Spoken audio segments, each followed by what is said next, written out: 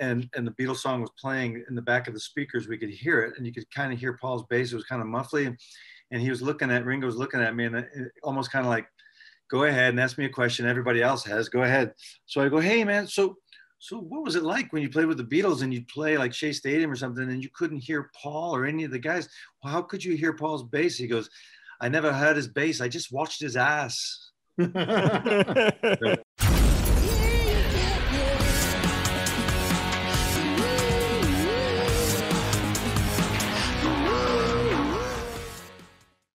Hey, this is Party Like a Rockstar podcast, and I'm your host, Joel.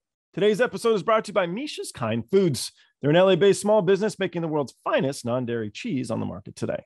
They're lactose-free, paleo, keto, kosher, Parev, and 100% vegan. If you like what you see, check out the next video. If you like this video, please subscribe and like by clicking the little round button on the bottom right. To learn more about me or other guests on the show, go to joelrolie.com. You can follow us on Twitter, Instagram, or TikTok. The handle is Joel Rolie. If you haven't already read my book, Memoir of a Roadie, it's now available through Amazon and paperback Kindle or as an audiobook. I hope you enjoy the show. Hey, Matt. Here's the story about my life. No. Ron, buddy. What's up, dude? Long time. So weird. I haven't seen you in like 30 years. And then there you are. And I'm just acting like I just saw you yesterday. But it's like, that's how it's supposed to be if you're buds. I know. It's a rule. It's a written rule. It's a written rule. Anyway, let's get going. I'll introduce you guys and then we can have some fun. So Ron Wikso is my first guest. He's a drummer and he's toured with Cher, Foreigner, Richie Sambora, David Lee Roth, the Steve Miller Band, The Storm, CCR Revisited, Gregg Rolie, and player with Peter Beckett and Ron Moss. My second guest is, man, it was good. I was supposed to do it with more chutzpah. My pool guy, my buddy Todd, he's like, he's like, we do it some more enthusiasm. I'm like, all right, man, I'm on this shit, Todd. I'm on it. So we're add a few more names to mine. So just a couple more. So I did. It's longer. It's longer because I knew you were more fragile. I was trying to make it better for you. Just throw in Coldplay, John Mayer, guys like that. Just whatever comes up. Well, I was just gonna say his brother is Greg Bissonette, and just leave it at that. Perfect. Well, that's the better half. So there you go. That was gonna be the end. Matt Bissonette is my second guest. He's a bass player and he's worked with Ringo, Starr, David Lee Roth, Jeff Lynne and ELO, Joe Satriani, Steve Perry, Maynard Ferguson, Brian Wilson, Julian, Lennon, Peter Frampton, Ty Tabor, Jason Becker, Steve Hunter, Rick Springfield, Boz Scaggs, and of course, Elton John. I say, of course, Elton John, because my first guest was John Mann. So that's what I heard. I heard you know John. Yeah, he's a good guy. He's okay. Who lives, by the way, down the street from Alex Van Halen, right? He can hear him practicing. He says, and then there's a guy actually from Foreigner who lives down the street from him too. Yeah. My dog wants to say hi to everybody. So say hi to get this out of the way. Hey, bud. Here we go. All right.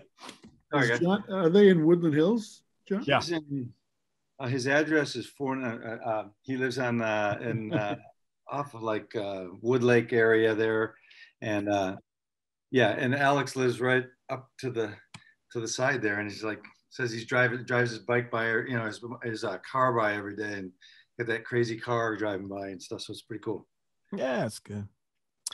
And finish it off here, just in case you don't give a shit about music. I don't know why you'd be watching the podcast, but if you prefer TV, my friend Matt here was on the song for the TV show Friends, which is every lady's favorite damn show in the world. Well, we actually played all the bumper music. I don't know who's the band that did the Fred's theme song. The Rembrandts, I think. Rembrandt, yeah, they did that. And then I worked with a guy named Michael Skloth, who was married to the woman who created Friends, and we did all the music. Ron, you did some of that too, right?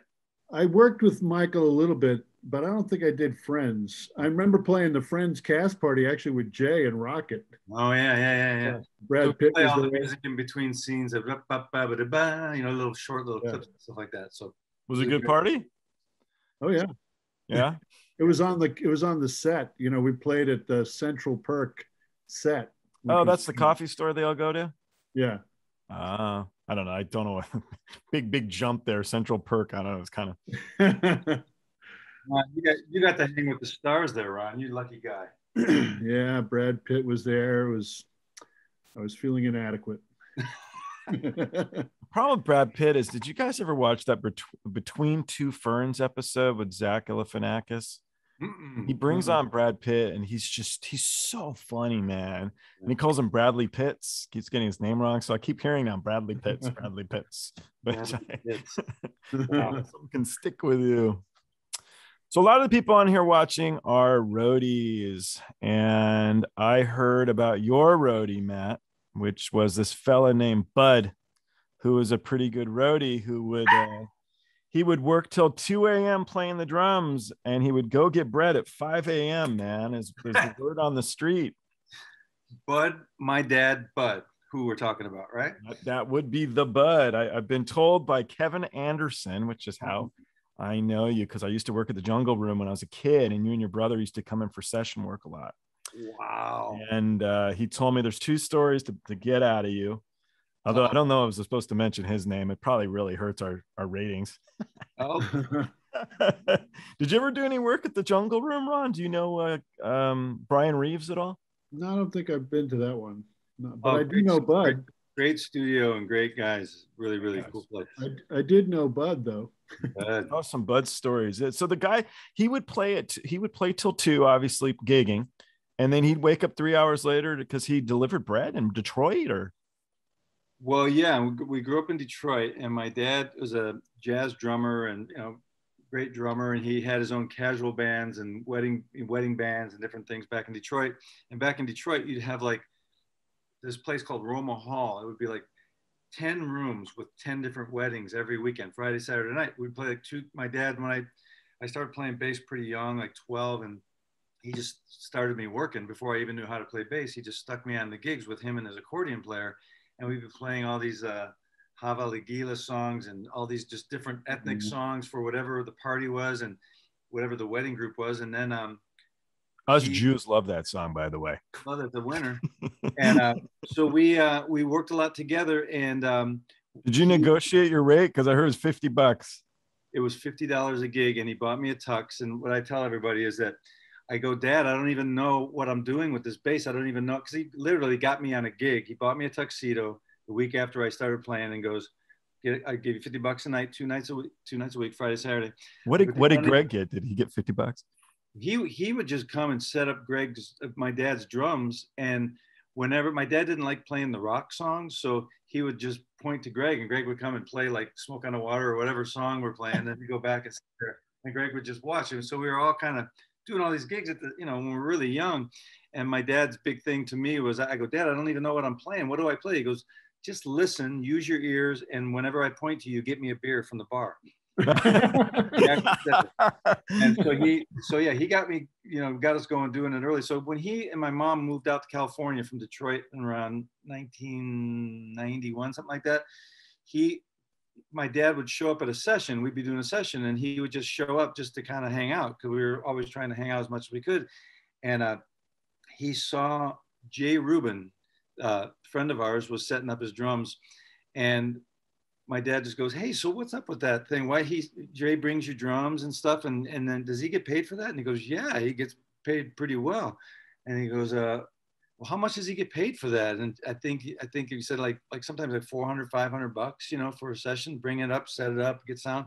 My dad goes, "Man, I want to do that." So right from then on, my dad was doing all of Gregg's drums cartage, and he would show up at these sessions, and everybody would know him by name. So it'd be like, it was a big party. My mom and dad would show up, and it was just like the first half hour of every session, we would just be sitting there talking about things with Bud. And my one favorite story is one my brother tells all the time, was Gregg got called to work with David Foster once, and Gregg was kind of nervous because he never really knew David at that time. So he says to my dad, he goes, "Dad, just, set up the drums. This isn't like we can hang out, just set up and get out of there, And my dad, "Okay, cool." So Gregg shows up to the session at 10 o'clock, and there's my dad sitting at the soundboard with David, just kind of hanging. And my dad and Gregg's going, "Hey, Dad, come on, let's go." And then David Foster looks to Gregg and goes, hey man, I'm hanging with Bud. We're talking about hockey, man. You go get a cup of coffee. Did you set up the drum? Did you set up? That would be better. You go out there and get your sounds, man. I'm hanging with Bud, but he kind of became part of the landscape, you know, and it was pretty great, man. I miss him. Have you ever heard of Buddy Rich, Ron? Yeah, a couple times. Can you tell me the Buddy Rich story, man? Tell me the Buddy Rich story. Tell you the Buddy Rich story? It's a Bud story with Buddy Rich. Do you know what I'm talking about? Oh no, I don't know that story. No. It's my dad, Buddy. With your dad, Buddy Rich. Yeah. Is it made up? What's the Okay, so this was it then. The story that Kevin told me was that your dad ditched school to go see Buddy Rich. And that, oh, you know what? Maybe Gregg told him then. So your dad ditched school to go see Buddy Rich. And your grandma walked in there and pulled your dad by the ear all the way back out of there to send his butt back to school. I kind of remember that, but he had so many crazy stories like that I don't doubt that happened at all. I could totally picture this kid watching this great show and his mom coming in and pulling him by the ear. Oh, I know. Well, my grandma was pretty nuts. I mean, she was an amazing woman, and she encouraged him to do everything. So she was like the cool mom. So I can't. Maybe he was struggling at school like we all do. Maybe he needed it at the time, but I'm sure she was behind, probably laughing about it. But she was maybe crazy. Kevin made it up as too. I don't know. Kevin's a liar. Maybe we should get him on the podcast. Guy, all he'll talk about is hockey. That'll be the whole damn podcast. That he's a great hockey guy. That guy. Detroit Red Wings. That's his whole life. Yeah, that's it. Anyway, you're talking about those wedding and bar mitzvah gigs. I did a million of those in New York too. Yeah. Same thing. 10 rooms, brides and bar mitzvah things going on at, place. There's a place called Terrace on the Park, which is in Queens, right by Shea Stadium. Yeah. Now by Citi Field, and a bunch of places like that all over New York area. And then we did them in LA, casuals. I remember I did one with you, Matt, and we were going up the elevator. I think it was at the Roosevelt Hotel or something. Right. And my hi-hat clutch fell off and went down the elevator. Yeah. You remember that? It was like, it's like, oh, great. Was that before the gig or after the gig? It was on the way to the gig. Oh, man. And you figured it out. Couldn't even tell he didn't have a clutch for 4 hours. Pretty good. Maybe I found another one in my trap case or something. I can't remember. But I remember doing those weddings with my dad in the old days in Detroit, and it was really tough. I mean, really rough crowds. And if they didn't like you, man, they would get all over you. But every night, not every night, but probably once a month, there'd be a fight where we're playing in the room. They just start, big guys would start beating the heck out of each other. And we had a system set where as long as we got paid, we'd work it out where we'd try and get out of there while the fight's going on. So when we're playing the last song and we're seeing the fight starting to happen, it'd be like, hi-hat. I'd walk out, snare, kick drum. And we would just have this, we did it all the time. I mean, it was probably 50 times it happened in our life. And I'd put it in the car and we just take off because we got paid already. And I remember the last gig I did with my dad in Detroit, this big monstrous fight started and they were just beating the heck out of each other. I mean, even he was punching the wife on their wedding night, right? And snare drum, hi-hat, moving the stuff out like that. And I look at my dad and he's walking on. I go, you good? And he goes, yeah. And I looked over his shoulder and there was a guy hanging from a chandelier, just bam, bam, bam, bam, punching people and champagne flying all over the place. And that was his last gig I ever did with him. And It was just like, it was a tough town. Yeah. Did you get out of there? Yeah. Sounds like New York. New York, I'm sure, wasn't a picnic either. Oh, well, I used to do like 4 or 5 of those gigs every weekend. Yeah. Friday night, Saturday afternoon, Saturday night, Sunday afternoons, and I'd driving all over the place. I remember sometimes having to, get up on the shoulder of the Long Island Expressway because it was a parking lot. I was going to be late otherwise. It was nuts. I remember that being a rough neighborhood because I used to take my son to all the baseball parks, and I remember going to Shea. And Jamaica, is it Jamaica? Well, Jamaica's in Queens, but that's not by Shea, but it's. Well, whatever that area is around Shea, I was going, that's pretty rough. I mean, it's pretty rough. Some of those, yeah. As you're lucky you're a big guy. You could just. When Ron and I first met, had to be around 83. all we would do is play baseball all day. We would just go to the park and hit each other baseballs because that's kind of what we were like. Yeah, I like music, okay, but we really like baseball. Yeah, and now Matt's son is a AA baseball player. Hey, that's cool. Yeah, pretty cool. So far, so good.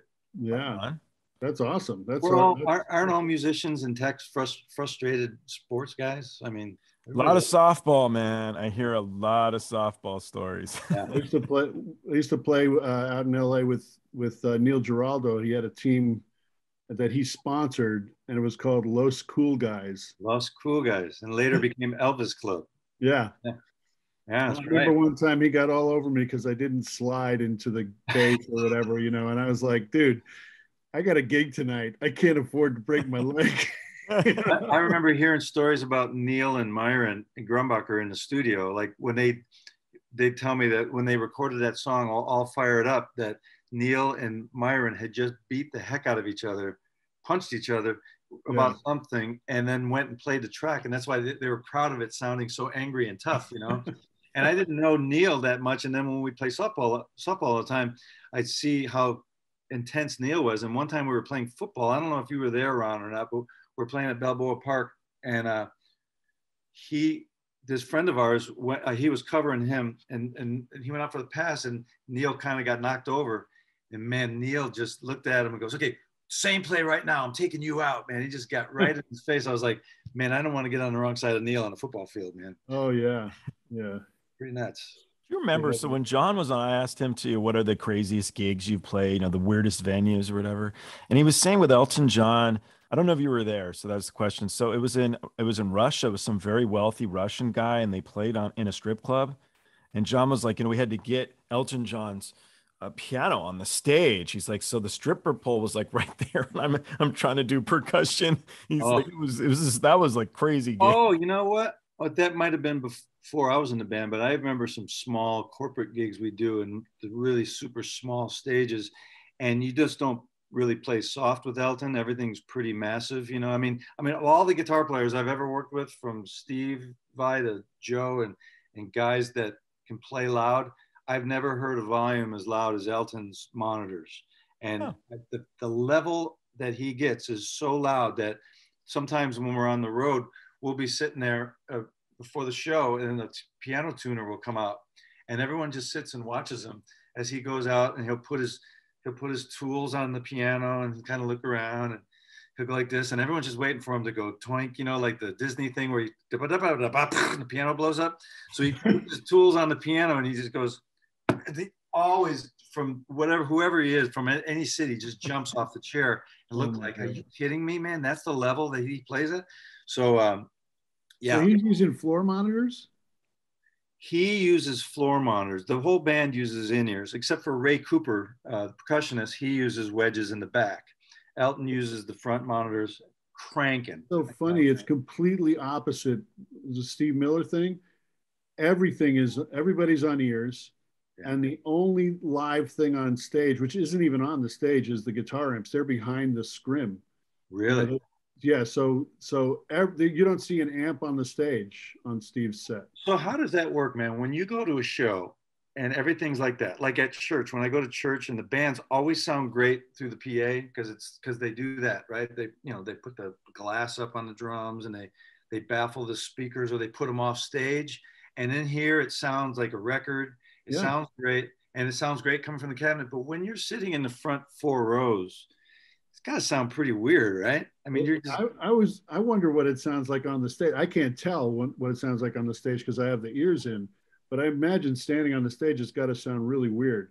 And yeah, you're right. The front row, they must have some speaker coverage in the front, I'm guessing. Yeah, it's almost like you got to put woofers down in front so they can feel it, because it would just sound like a lounge gig, because you're hearing drums and you're not, I mean, my bass is so soft on stage that you wouldn't feel it, and you would just be going, why am I sitting here, man? Why did I pay $400 to sit in the front row when I'm not feeling it, So, I mean, I have to say they must be feeling it on Miller's gig, because they're all jumping up and down like you have the coolest gig in the world, man. Steve Miller, that music. If you don't like Steve Miller music, you're crazy. I mean, the first concert I went to, Santa Barbara Bowl, great place to see a show too.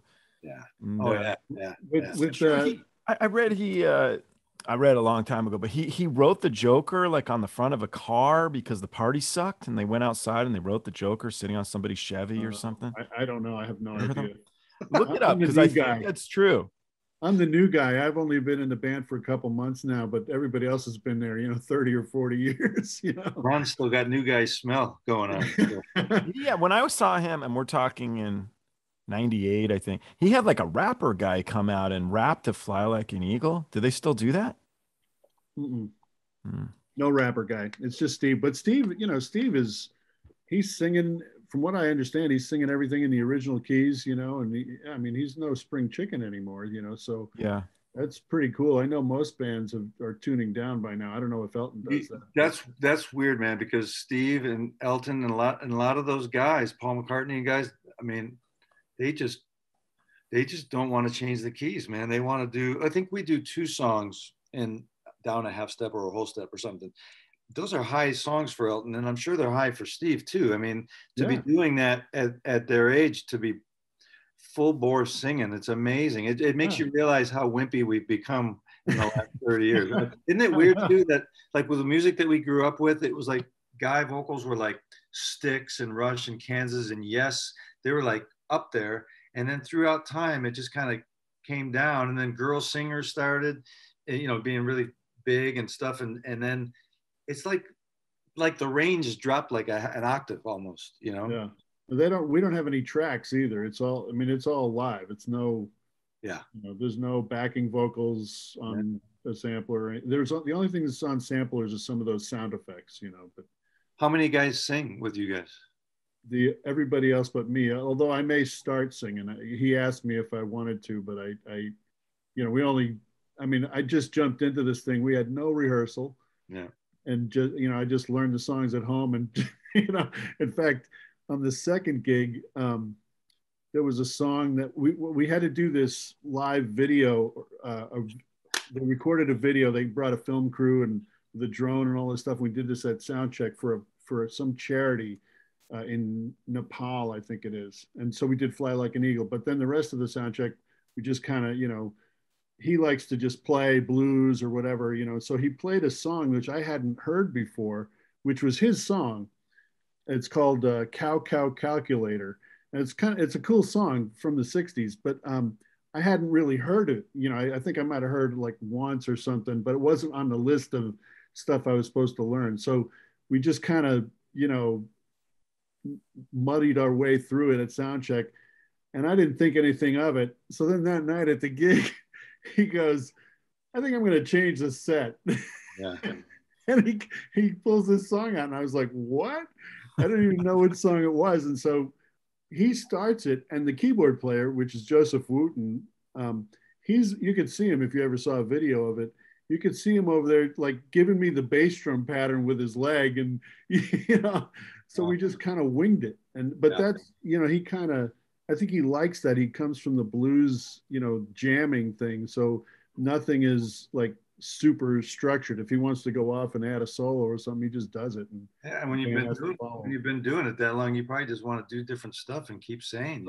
Yeah. And doing all those gigs that we used to do, all those casuals and all that stuff is actually great for this because, our blues club gigs or whatever, because you have to, you really have to listen. You have to use your ears so you don't, get stuck in the rut of, well, the chorus is next, not if he says it's not. Yeah, we're both fortunate to be working with guys that guys from the 60s and 70s, that when music was just kind of free. And like the weirdest thing with Elton for me when I was learning all the songs was that there's odd bars and phrases that happen that don't make a lot of sense when you hear it. And then when the first time I was in the studio with Elton, Bernie Taupin was in the next room, and okay, let's do it. So Bernie will come and just stick a bunch of lyrics on the piano, and then Elton will just look at it and start writing to the words, right? I mean, who does that? That's crazy, right? But yeah, it's amazing. When you're writing to words,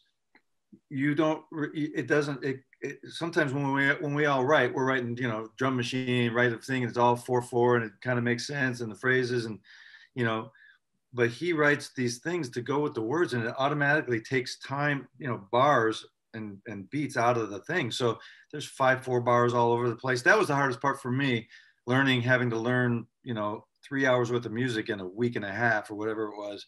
Yeah. Those were the things that I was like, I just can't screw that up, because that's like, there's a reason why there's a 5/4 bar to fit this one line in. And so, but we're lucky, we're very blessed to be working with these guys that are just pioneer music that it wasn't like the structure of music like it is now, where, there was no rules. Yeah, there's no rules, and they just were free about it. So it's pretty cool. Gregg Rolie's the same way. He doesn't care what the next chord is supposed to be. He puts the one that he wants to put there. Yeah, exactly. Right. Do you know who else writes to the words? Who? Barry Manilow. Really? I don't know. I write the words. Isn't that like his? Right. I just played pickleball with Ron Pedley, his piano player. See, it is. It's all these sports games now. Well, yeah, that's it. Have you guys played pickleball yet? Oh man, it's the greatest sport in the world. My friend, it's the only thing he'll talk about. You could go with him about it. Within 15 minutes, it's about pickleball. He wants to start a pickleball magazine. He's going it's nuts. Great. It's awesome, man. It's awesome. But yeah, Barry's another guy singing all the songs. That's why it was weird, because we were talking about, he does all the songs in the original key, and that's not easy when you're 75 years old. Some of those songs, you sing them in the studio. You never know you're going to do them 50 years later. Half the songs that I write, if I had to sing them in 10 years from now, I couldn't do. It's like, it's very strange. His bass player Ian? Barry's? Yeah. So his bass player's name is Ian, and Ian is actually, so my sponsor is this cheese company. And Ian's the guy who makes the cheese, and he's Barry Manilow's bass player. Really? I thought it was Larry Antonino, but I think they've. Well, this guy, I don't know how long he was with him and whatnot. But yep, he played with them, and he. So what is it again about cheese? So it's they make a cheese. Oh, God, I should know. It's I used to read it in the beginning of the sessions, and now I did it as a pre-thing. But it's not. There's no dairy in it, and it's super, super good. I really genuinely like it. But they make a lox one, so I'd laugh. I was like, oh, I am. But it's the lox is actually made out of carrots. It's badass. So really? Yeah, so it's and then it fits what's like popular right now with a lot of keto and vegan and all these kind of things that people are really into. But it's nuts. It's nuts, and it tastes like cheese. It's really, really great. I love it. Who'd have thunk it? Yeah, I don't know, but it was Ian. Ian made it up, man. Ian did it. So yeah, so if it doesn't work out, he's going back to playing the bass on the. He's still gigging every now and then for fun. He's a really, really nice guy. Very, very quiet person. Like really, really quiet guy. Wow. Bass players are usually quieter than guitar players and drummers.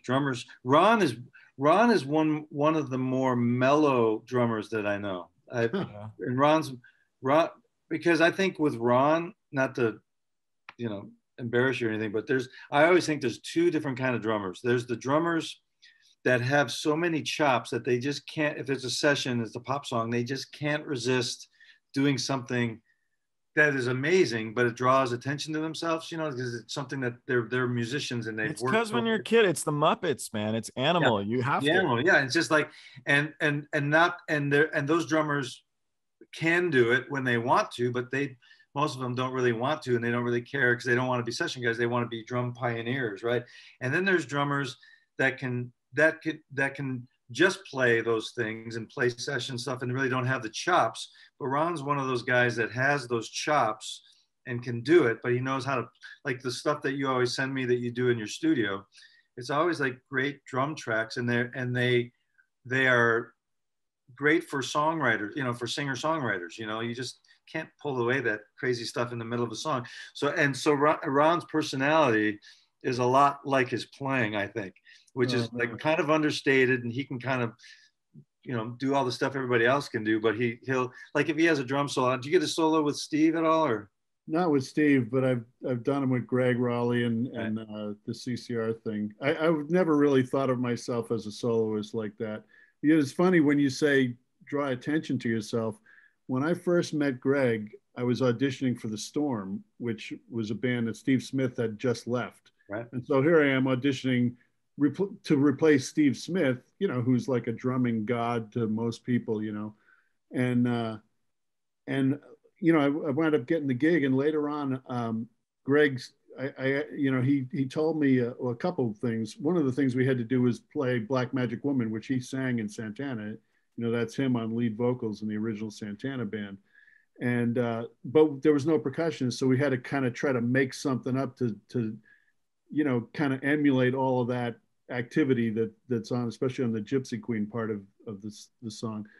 And so a lot of rock guys didn't really know how to do that, so that kind of turned him up. But then he told me the main thing that he liked when they decided to ask me to join the band was that when we were playing the straight ahead rock pop tunes, I never did anything while he was singing that made him go like, like, what was that?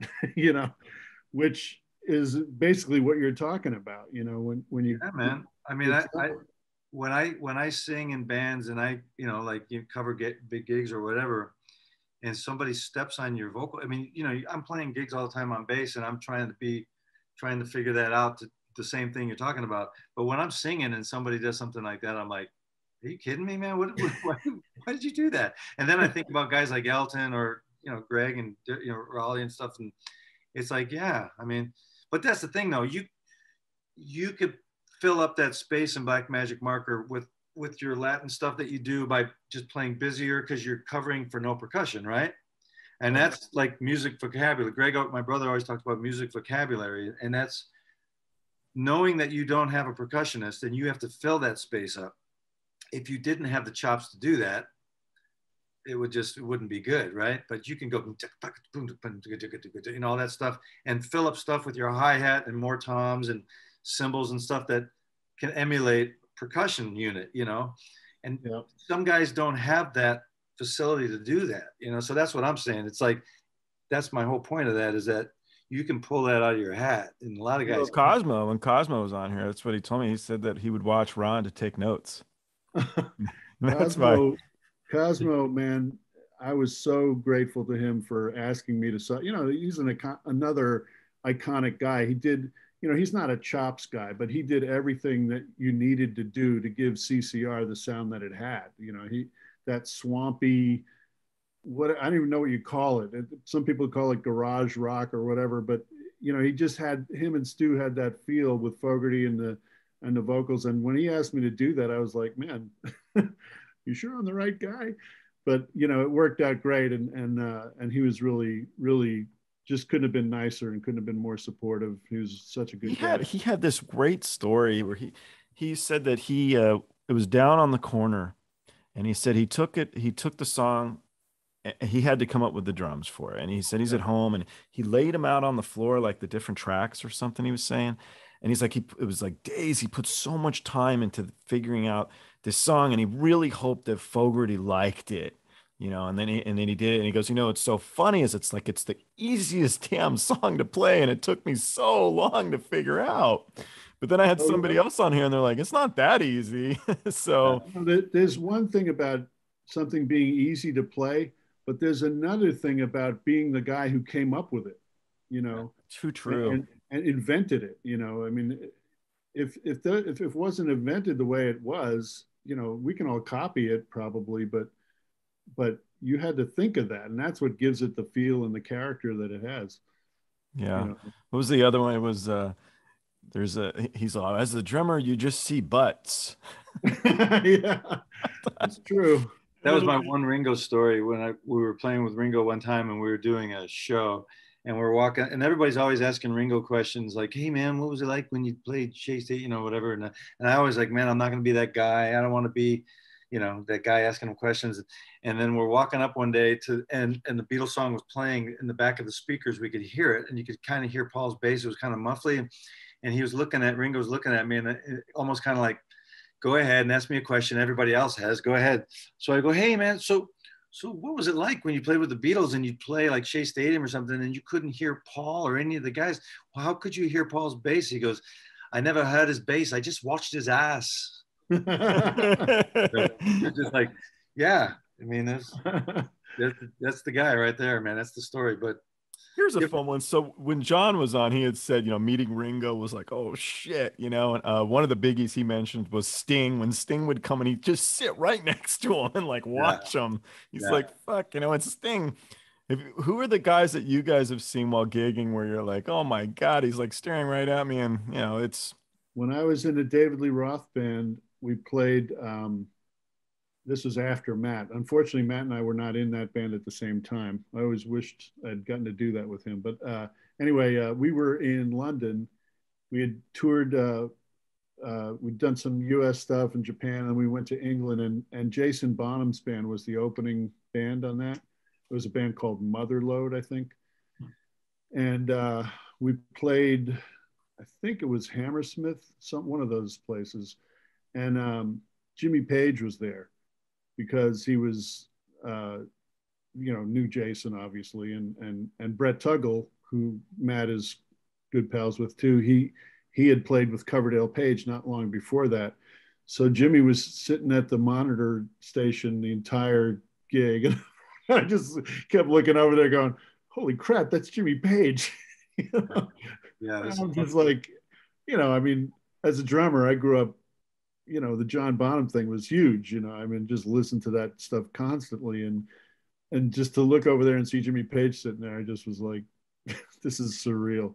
What's the weirdest thing for me is when famous people or people that you look up to are sitting at the side of the stage watching you. You automatically think about, it must sound so bad on the side of the stage because you're not getting you don't know what they're hearing. Like James Taylor we played a gig with Elton in Brazil, and he was opening up, and he was just sitting on a couch, and listening to us. And I'm just going, man, go up front, go up front and hear it, But that's when you realize, man, I mean, talking about techs and talking about the guys that really make the whole thing happen. I think every band is just a really good garage band when it comes down to it. I mean, it sounds great, everything it is, but like with Elton's band and a lot of bands I've worked with, something happens from what that group sounds like at Leeds or practicing at, wherever you're practicing.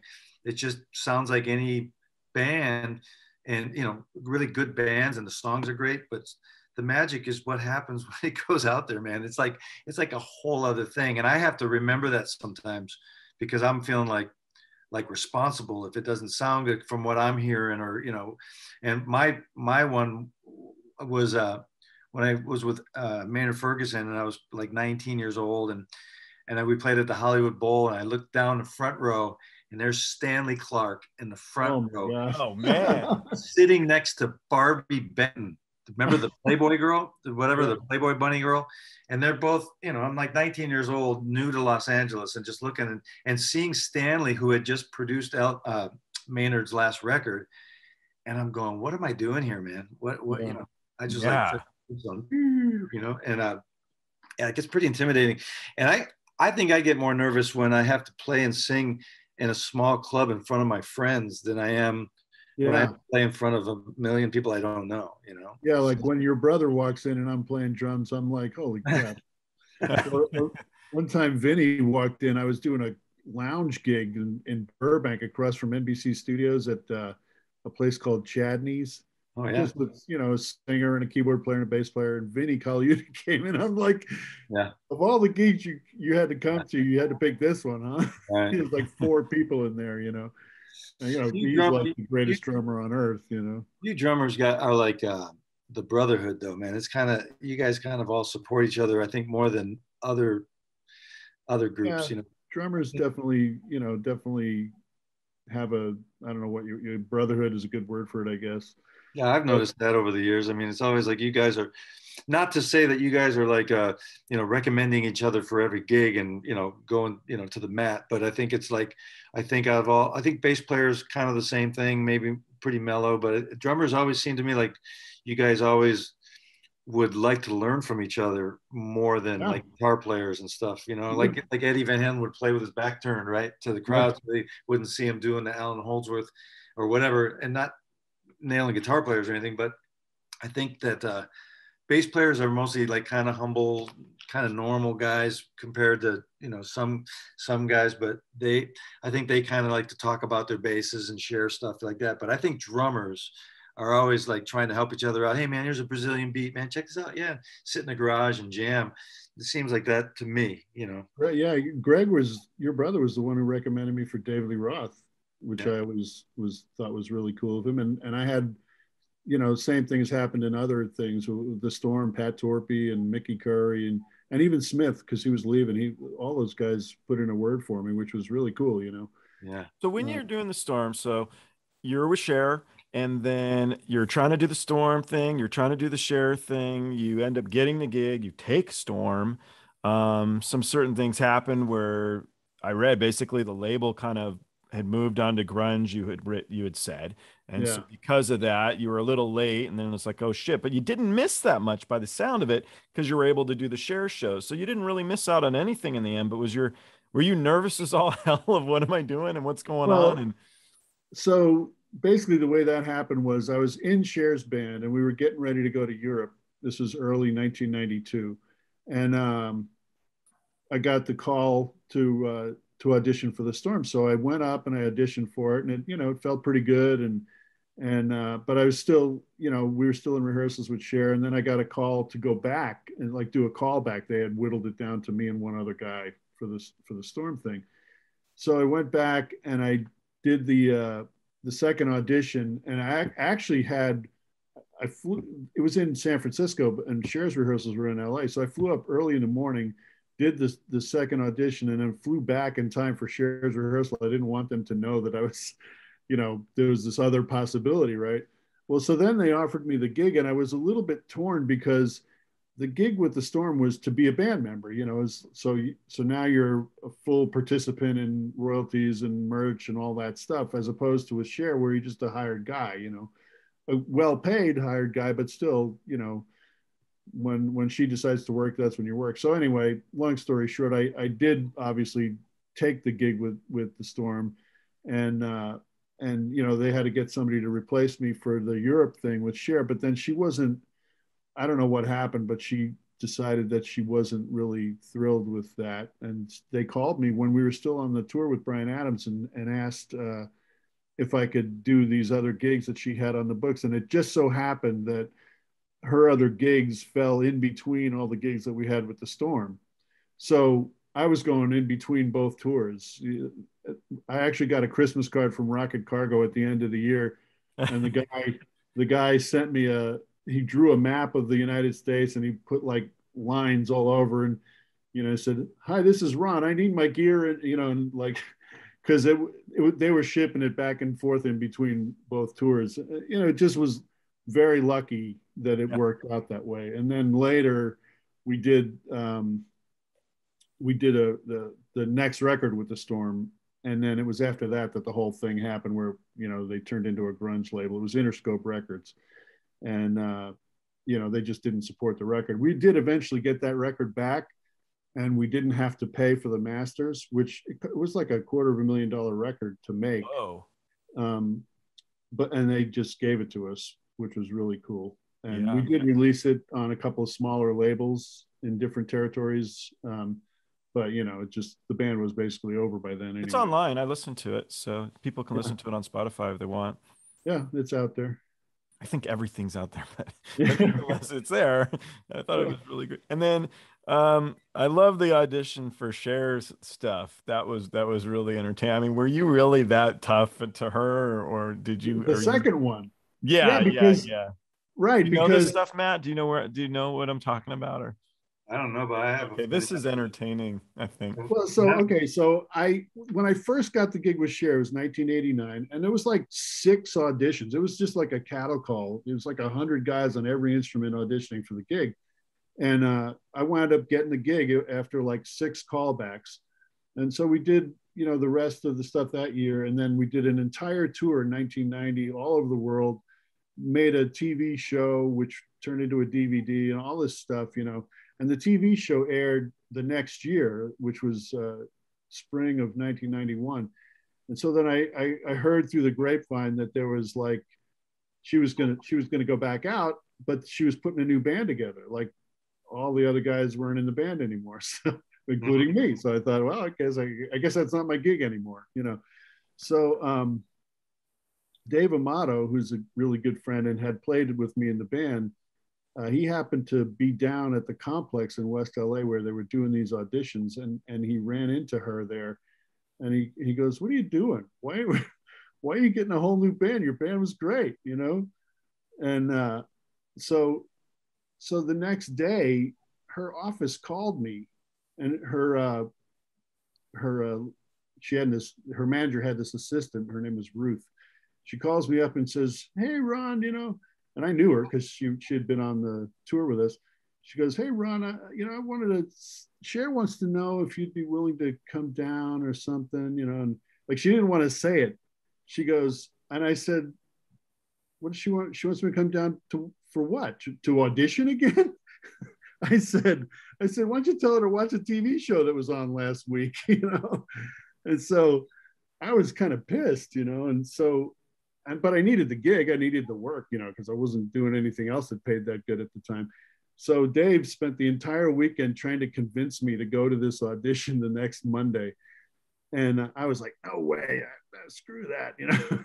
So he finally talks me into it because, you know, he knows I need the gig too.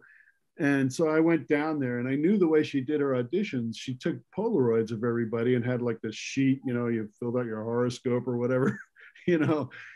And so I brought like an 8x10 of myself with me. And when they called me in to play, she was sitting at this table with her, you know, with her entourage, and had her sunglasses on. And I just walked up to the table and I put the 8x10 down, and I said, "Here, just in case you forgot what I look like." And I walked over and we started playing. And when I was playing, I was just like, I was just like slamming. And, you know, I just was like, I had this weird attitude because of the way this had happened. Anyway, long story short, she wound up rehiring me. And it wasn't just me. There was a couple of other guys, a keyboard player, I think. And Dave was playing at that point, and he's like laughing at this whole thing, you know. So they wound up rehiring us, and then she was super nice at that point. She had this red wig on, and I was like joking around with her, like, "Where'd you get that wig? You know, it looks like you got it at Kmart," or, you know, I was just goofing with her, you know, and it all worked out in the end. But it was just like this strange, like, why do I have to audition? I just did like a year and a half, you know, like, you should know me by now, you know. Weird business, isn't it? It's that's happened to me a couple of times too, and it's like, you know, yeah, it is, right? A head scratcher. That's funny, though. Well, I read here you did what they auditioned 45 drummers for Foreigner. Man, it was something like that. A hell of a lot of people, man. Yeah, and that was in New York. I had to fly out to New York for that one. They pay for your flight, though, I assume. Oh yeah. All right. So when I was first to put together this podcast, I was at my buddy's house. He has a daughter in 5th grade, and she was with her girlfriends, and they collectively came up with a good question. And the question was, when did you first feel famous? And they said, I need to ask that to every guest. So we're talking about little kids, but if you want to say when you first felt famous, that's cool. Or it could be when you were on your path, that there was a time in your life where there was a moment that meant something to you and pushed you forward. But a moment worth mentioning, what would each of you choose as a defining time? Ron? Matt, go first. Oh, okay. Well, that's a great question. And I would kind of answer it backwards. The word famous can mean a lot of different things. You know, you have like today's famous is kind of like a woman, you know, God bless her, Kim Kardashian. You know, she's probably a great person. I don't know her at all. She's probably a great woman. But the business of being famous, I think the word has been hijacked, being on TV all the time where everybody worships you and, you know, all the glory and goes to them about how popular they are, or YouTube people with how many likes they get and how that. So there's that kind of famous. And then there's the thing that I think is more important, that at the end of, in my life, every time I've played with somebody that was famous and that I really liked, I'd find out within a couple days that they were just normal people, or maybe they were crazy. but they were no happier or sadder than I was. And I think the goal for being famous is contentment wherever you are, and because that's a bumpy road, especially for someone like her. How old did you say she was? Whatever fifth grade is. Fifth grade, yeah, because there's a lot of pressure on those kids to be famous, and that's my goal in life is to be famously unknown. Okay, which means I want my friends to know me, that they respect what I do and they think that I'm good at what I do. And when I go to their house to play on a record, that I do a great job for them. And the goal is that they call me back because they like what I do. And if I can go on the road with Elton for 10 years, that must mean he likes what I'm doing, and or whatever band. So that's all I need, is to know that I'm doing my job. As far as being famous, I wouldn't wish that on anybody, because every person I know that's famous, I don't think it turned out the way that they wanted it to when they started. I think it, like when I go out to dinner, like with Rick Springfield or something, like we're working on a record, we go out to dinner, 9 times out of 10, he's in the middle of a bite of food and somebody comes up, hey man, I saw you in General Hospital, man, and can you give me my autograph? And he starts doing one, and then more people come in, and it's like his food's getting cold, and you're just going, it's almost a curse in a way, So, I mean, the first time I started feeling like people knew, I think we all get into music because number one, we like it. And also it's a good thing because our peers respect it. It's like being an athlete. Your kids in school, the pressure is, oh, he's an athlete, must be a cool guy. He's a musician. Oh, he must be a good guy. And you make more friends and you kind of get away. You don't struggle as much as you were if you just, were a bookworm and you didn't, whatever that thing is, music has allowed us to do that. So a long answer to a short question is, I started feeling a little bit like people were noticing me when I was in junior high school because I could play an instrument. And that took a lot of weight off of me, of peer pressure and stuff. So I've always felt pretty secure in that.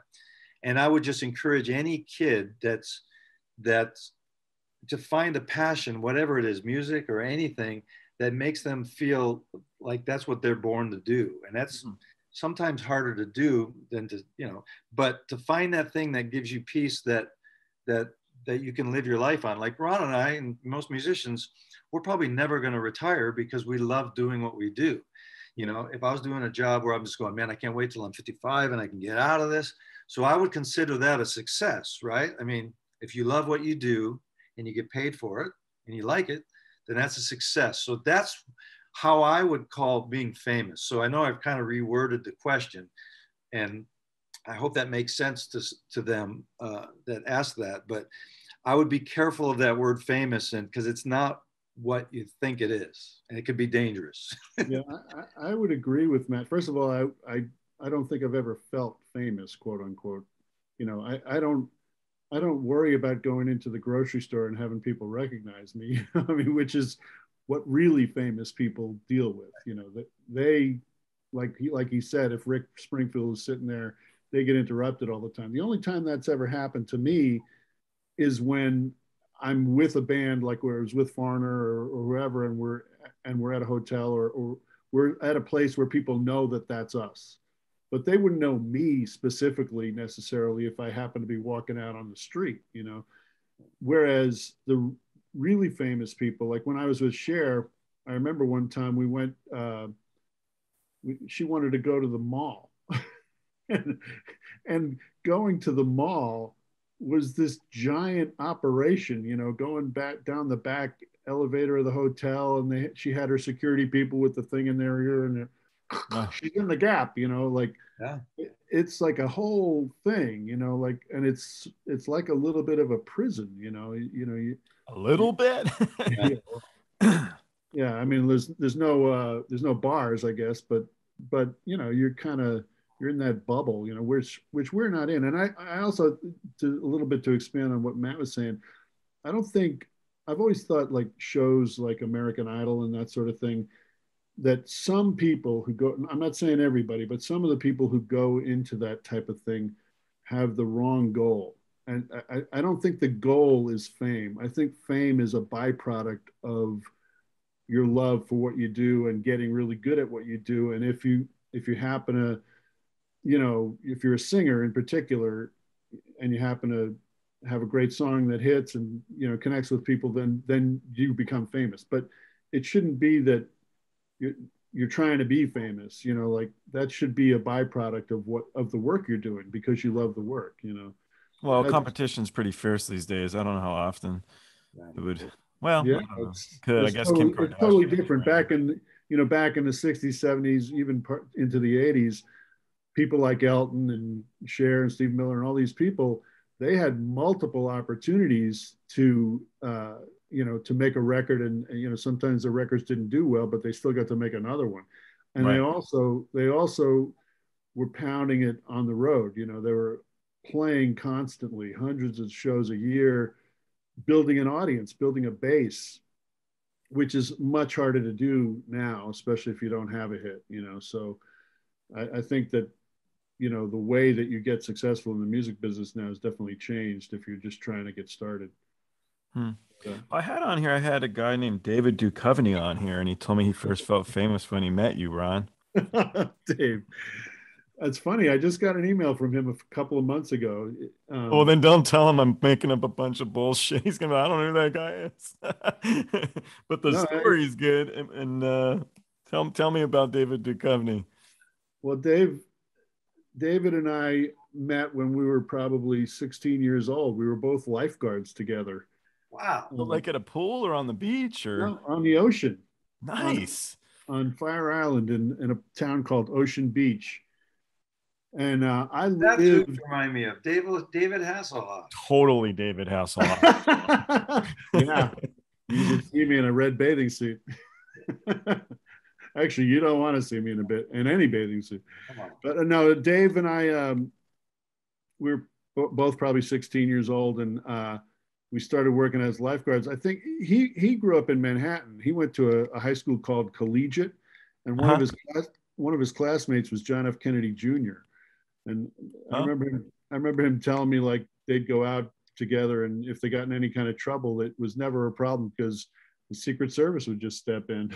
You know, so, but yeah, we lifeguarded together probably 3 or 4 years in the summer. I think I guess he must have summered there. I lived on Long Island, right across the bay from there, and the head lifeguard of Ocean Beach was also like, I forget what his title was, but he's like a guidance counselor or like a something at my high school. That's how I got started work. So I used to take the ferry across the bay every day to go be a lifeguard, and David and I used to talk about music all the time. And, you know, of course, then he got famous as an actor, which, you know, we lost touch for a while. But then just recently, he emailed me out of the blue and just said, "Hey, man, I saw that you've been doing all this stuff and, you know, congratulations." So that was nice. Nice to hear from him. That is good. It's always good to reconnect. A band now, too. He does? Yeah, I saw some YouTube clips of his band playing, you know, clubs or whatever. Right on. Good for him. He's made a couple of records, actually. All right. So my friend, Darren Paltrowitz, who Ron knows, and you've actually been on his podcast too, Matt, with your brother. Yeah. He had a question, and it is, do you know the solo still on The Bottom Line by David Lee Roth? No, I don't. And I wouldn't even try, because my thing when I got the gig, I mean, I've had to take Billy Sheen's place and Stu Ham's place with Satriani. And those are two guys that are animals, you know, and it's like you were talking earlier, Ron, about a guy that does something original and then you got to copy it, right? It's like the hardest thing is to cop that. And I remember hearing Shy Boy the first time when it came out, and Gregg brought the record home and we listened to it, and I was like, that's not a bass, man. There's no way that's a bass. So yeah, it's a bass. I was like, okay, wow, that's amazing. So like when I first got called for the gig, my first thought was, I can't do this because there's no way I'm going to be able to do that. So the Bottom Line, when we play that song, we'd open up with that. And I would kind of whittle my way through it somehow and get some distortion and just try and do my version of what Billy would do. And it wasn't even close, but it goes by like that so fast that but I do got a funny story. The first night I ever played with Dave, I remember praying, going, God, you got to help me with this because I'm about to walk out there and these people are going to hate me because I'm not Billy. And I just, you know, I hope this goes good. We're playing Bottom Line the first show. The lights come on. I'm freaking out, just going, man, I'm in a circus. This is like, you know, you just get ADD all over the place. You're like freaking out. Lights are going crazy. Girls all over the place. And I'm looking at the crowd. We're playing Bottom Line. Just before the bass solo, this nunchuck comes flying at me out of the crowd. It comes right at my head, and it goes into my, right here on my strap, because I'm wearing this leather jacket with this big strap. And it's going like, boing, boing, boing. I'm looking at it like this. I'm going, you got to be kidding me. Play the thing on Bottom Line, take the numb thing, throw it like this, play the song, and go, God, you got to help me. And then it was a metal. It was metal. It was a serious nunchuck with the Starr. Oh, dude, that's freaky. Yeah, it was weird. It was the first song, and then it never happened again. Nothing ever happened like that again. So yeah, I was pretty freaked, you know, having to fill Billy's shoes or filling Stu's shoes. But both those guys are great guys, and we, you know, friends and everything, and talk. And I would never ever want to think that I could do that, because that's like a specialized thing. And there's some things that maybe, I don't know, maybe I could do that they might struggle with a little bit, but probably not. But those guys. That's the way I felt taking your brother's place in Dave's band and Smith's place in the Storm. It's like, these guys are monsters. And in fact, just today on Facebook, somebody said to me, so I posted a picture of from that time, because Herbie Herbert was one of our managers. He just passed away. Yeah. And somebody, you know, commented and said, oh, I came to see you guys, and I was expecting to see Steve Smith, and, you know, I'm waiting for it to go. And man, you really sucked. Right. But luckily the guy said, well, you know, you didn't disappoint. And, you know, I mean, it's a thing, you know, like, I mean, Steve Smith was huge in Journey, and then, you know, so many other things. And Gregg, same thing, you know. And I meant to say this earlier, one of the things about those guys and guys like that, Vinny, they know what to do in the right circumstance, right? Like if they're playing, a rock song or a pop song, they're not going to throw their unbelievable jazz chops into those songs, because they know it's not appropriate. And that's like musical maturity, you know. Anyway, I think that's something that I talk about with Gregg sometimes, is music vocabulary. Even though I couldn't play that stuff like Billy or like Stu on certain things, I could get close where like someone would say, hey man, you hung in there with that. You did good. I didn't really notice it being terrible. That's the thing that I feel like I can't. That's a goal. I can't play like Jocko, but if I did a gig where I had to kind of play like Jocko, I could get through it without looking like a total idiot. You know, yeah. That's what I think about learning a lot of different styles. I never said I'm going to be the greatest jazz upright player. I'm going to play like Niels Orsted Pedersen. You know, that's not going to happen. But I want to play a lot of upright and play jazz gigs and play fretless and, you know, pop on the bass and sing or do whatever. But I know since I'm not going to be the best at one particular thing, I can do well on all of them, you know? So I think that's kind of with you too, Ron. We can keep you working too, you know. You're not stuck in a box of, you're a guy who can only do this one thing, you know. Yeah, you can't limit yourself with that. All right, here's one. I'm trying to figure out how to phrase it. So Boz Scaggs, who you worked with, and the song Lido, I thought it was Elton John for like my whole life until recently. And they sound, there's a similar sound there, man. There's a similar sound. So do you think Boz Scaggs is a huge Elton John fan? I would hope, right? I would hope. You know what, the older I get, the more I realize everybody knows Elton in some way. Since I've started in the band, I hear his songs more than in the stereo in the car or walking down the street. It's like it's like, I don't know whether I'm noticing it more or whatever, but it's amazing to me how many people are fans of his. I mean, so one of the things John said that was really nice was that he said, you know, the emotional attachment that fans have to his songs, they're so personal. He loves that. He loves that relation of hearing these fan stories of, you know, that song kept my marriage together or whatever have you. And there's such longevity to so many of these acts now that those are a lot of these stories, and they're nice. You know, it's the fabric of our cultures. It's cool. They got staying power. Yeah, a lot of that is the lyrical content and the story behind it, and just those two are a perfect combo for pulling off a song. I don't know if that would work for many other people, but it does for them. Totally. Speaking of Boz Scaggs, I don't know if you know this, but him and Steve Miller go back to when they were kids. They were in when they were kids. That's right. No way. Yeah, and I think Boz was in an early version of the Steve Miller band too. Oh, no kidding. The late 60s or something like that. Yeah. And what a cool guy, man. He's he was very nice when we did a live CD that they're playing all over the place on YouTube and stuff. I see it all over the place. And John Ferrara was playing drums. Oh yeah. And I mean, we just rehearsed for like a week and a half or whatever. Went out there, did some gigs, and they filmed this thing. And he was just. It's weird when you're wearing the in-ears. The weirdest thing for me is when wearing in-ears and then hearing people that you've known your whole life sing, like Jeff Lynne when I was doing the ELO thing. When you hear them sing, you just kind of go, wow. That's a moment. Those are moments that I just go. And they're in your ears. I felt in your ear. And you could swear you're back in Detroit with my record player with my headphones on with a tennis racket, just pretending when I'm 9 years old, you know. Yeah. That just freaks me out. I feel that way with Steve. I felt that way with Lou Gramm, and even with Dave too, you know. And it's sad because there's not that many left to ever have that feeling, you know. Yeah. Do you think he's really retiring, David Lee Roth, or? I hope not, man. I hope not. What an amazingly talented guy, man. It would, you know, I don't know the whole story, but hopefully hopefully he'll go for many years. I hope so too. Hopefully it's fake news, as they say. Maybe it's a Kiss thing where he's going to keep coming back for more. I don't know. He's a cool cat. Well, I'm out of questions. If you guys have any other stories, you're welcome to tell them. But otherwise, I super appreciate your time. Oh, same here, man. If I had anything exciting, I'd tell you. I can make some stuff up. Sure. I do. That time. One thing I do remember that made me feel really good about playing with somebody, because we were just talking about Ron and I and other musicians have played with a lot of people that are famous, and we've got to watch them as they go up and down and see how they react to certain things.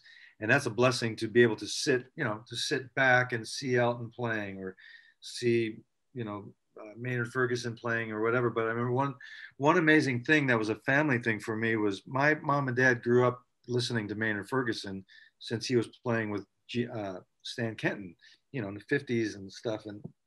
And when I got the gig, and Gregg and I both got the gig with Maynard, it was like as if my son got the gig with Coldplay, or got the gig with whoever the biggest band is right now, Justin Bieber or something, and I'd be hanging out with Justin Bieber.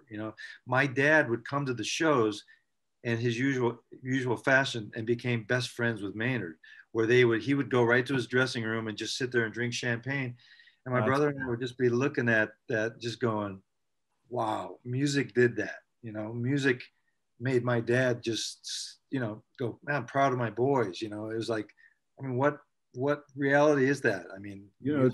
It's a wonderful thing about your dad. I remember when I was in Dave's band, Gregg wasn't there, you weren't there. We played Detroit. Your dad came, and he was on the list, and he came backstage, and he was hanging with Dave. They were pals. And I was like, wow, this is awesome. And of course I knew him from you guys. I was like, Bud, what are you doing here? It was great. He just showed up, huh? Yeah, well, I didn't know he was coming. Maybe Tug might have set it up. Yeah, probably. Yeah. I don't know. Music opens a lot of doors for friendships and for things that we never realized. Probably most of the friends we all have are probably musicians in some way. You're spending a lot of your time. Yeah. I just wanted to say something too about, I know that you have a lot of crew guys and stuff that are on this. We couldn't do this stuff without the crew guys. These guys are unbelievable, the work they do, and it's amazing. And a lot of times on a lot of these tours, I've hung out with the crew guys more as much, if not more, than the band guys. Me too, man. That's the thing. When I want to really feel normal and just get real, I get on the crew bus, or I just hang out and we go out to coffee before shows. And a lot of the guys, and it's kind of interesting. They always think that there's always that weird thing, right? It's like the crew and the band, and it's like they're either, because the crew guys always start out being distant because they probably have said something, and it's like, no, you can't talk to that guy, No, we don't want to get fired. Yeah, So don't talk to the boss. But there's a point where it gets ridiculous, where you just go, man, I need to hang out with you. I need to get away, not to blast musicians, but I need to be around guys that have totally different stories, that aren't so much in common with what I'm doing right now. Some of my best buddies are the crew guys, you know. And you're right, man. The show will not go on, and the way that they do their work and don't complain about it. Are you kidding me, man? I mean, you know many musicians like that? I don't. It's like they just go and you just go, man, you just, you know, and the sleep and the what they do and the hours that they have. Are you kidding me? Dave Amato and I became really good friends with a guy named Mike Garrigan, and his nickname was Beef Boy. He was on Cher's crew. Okay. And he did all kinds of stuff, props and all this kind of stuff. But he was also a musician. And he was also one of the funniest guys I've ever met in my life. He was hilarious. So there was one time we were doing a gig in Erie, Pennsylvania, and Cher was coming and she was late and it was like a rainstorm. And so we went up on stage with Beef and he played. We just did a bunch of cover songs with him to cover some time, you know, because the audience was like, she was like an hour late or something like that. And then later on, he became REO Speedwagon's road manager. So he's working with Dave, and Dave and I actually made a record with him. Yeah. He used to have a band when he was younger called Magic Ship, and we made a record with him and his partner, Tom Nicosi, who's this amazing graphic designer. But they were in a band back in Brooklyn together, and you know, we made a roadie with Beef. It was great. Man, Beef cracked me up. He used to go out at the end of a tour, and whoever the opening band was on the last song or so, he'd just walk out there and start taking all their gear off the stage.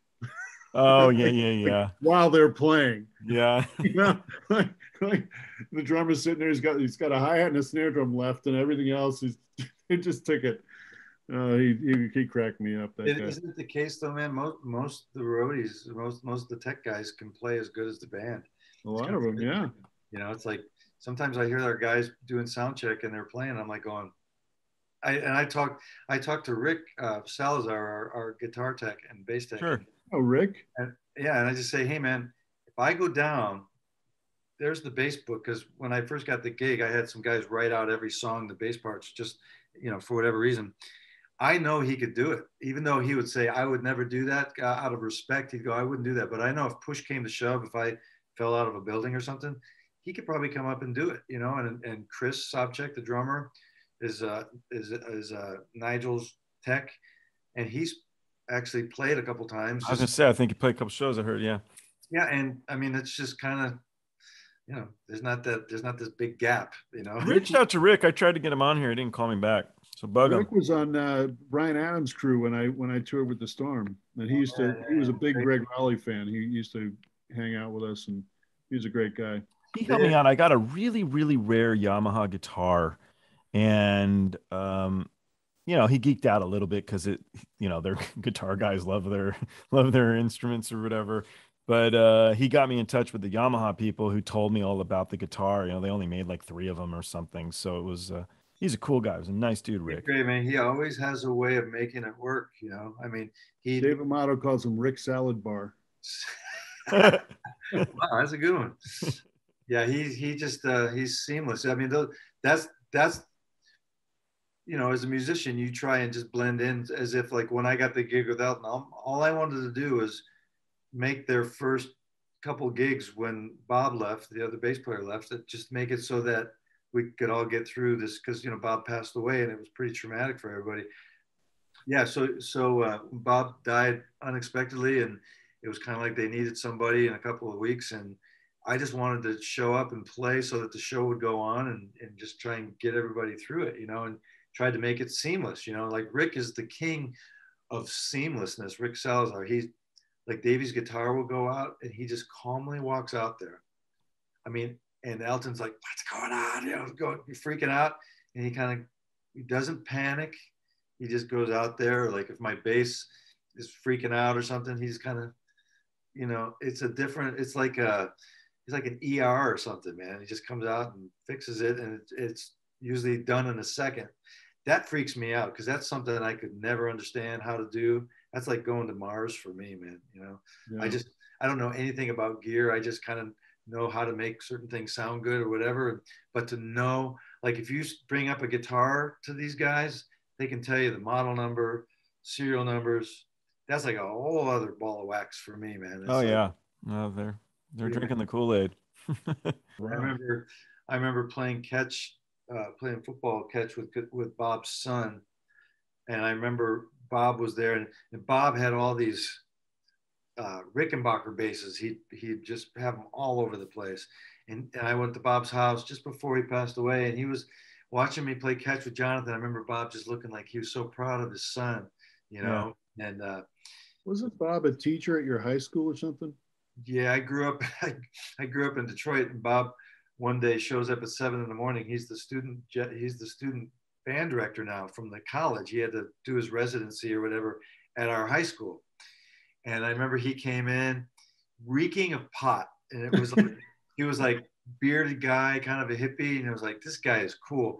And he would, we'd start talking about bass and stuff. So he gave me his fake ID. He gave me his ID when I was 16. I would go hear his band in the club and use his fake ID and just get beer all the time and bring it across the border from Canada. I was Bob Birch, 23609 Lakeshire Drive for like 5 years. And I looked like a little kid, and I had this beard in the picture. I don't know how it worked, man, but it worked for like 5 years. I was Jason Parker Moser. I know the address. Yeah. And I was 5'10" with blue eyes, which was great. It always worked. And the only time it didn't work was in Lake Havasu, and the guy at the door wouldn't let me in because it was expired. Yeah. And you know who the guy was? It was Ron Jeremy, dude. He was the guy at the front door, and he would not let me in. Ron Jeremy? Yeah, the porno act. I'm Ron Jeremy, yeah. Didn't he just get in a bunch of trouble? He's in so much trouble. He is in so much trouble. Yeah, I don't know if he's ever going to get out of jail. What's that? When I was growing up, I didn't need a fake ID. No, man. You're the gigantic. drinking age in New York was only 18. Oh, yeah. And I was tall for my age, and the licenses didn't have pictures then. They were just these little cardboard things, You could easily, they weren't even laminated. You could easily change a date with a pencil or something. It was easy. Oh, man. What a crazy world. It just shows you how old I am. I have a funny Billy Idol story. Oh, what a guy like Billy Idol. I was rehearsing at Leeds one time with a singer named Tamara Champlin, who's Bill Champlin's wife. Okay. And Leeds has 3 rehearsal rooms, like a small room, or at least it did then. A small room, a middle-sized room, and a big-sized room. And in the other 2 rooms, in the big room was Van Halen with Sammy Hagar. And in the middle room, Billy Idol was having auditions for drummers. And so I walked out, we took a break from rehearsal. I walked outside, and I see Billy Idol and Sammy Hagar talking and just laughing hysterically because this drummer who was auditioning for Billy had just gone in there, and he was all dressed, he had like a suit on and everything, and he brought a spotlight to put on himself during the audition, which Billy Idol thought was hysterical, which it was. Great. And we could hear him through the door. He was a terrible drummer, but he had this spotlight. I guess he thought that by lighting himself, it might help his chances of getting the gig or something. So he was telling Sammy all about it. I thought it was hysterical.